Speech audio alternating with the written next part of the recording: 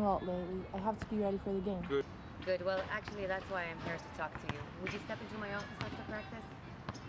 Thank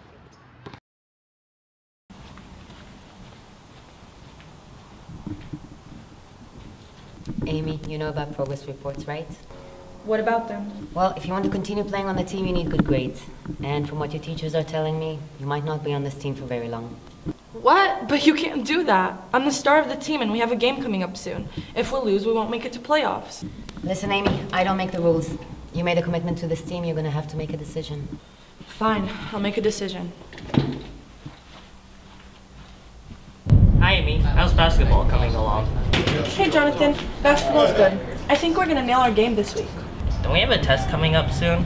I've been studying all week to make sure I get a good grade. Don't worry about it. I haven't studied, but I think I'm gonna do pretty well. That's not usually how it goes.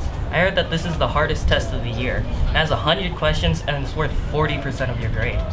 Whatever. I'm sure it'll be fine.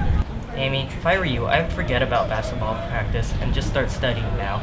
Did you hear what they'll do to all the athletes if you don't pass? You'll be in really big trouble. What are you trying to say? Well, people have been saying that you don't really have the best grades, so... What do you know about my grades? This is my life and you have no right to interfere. Amy, I'm sorry, I didn't mean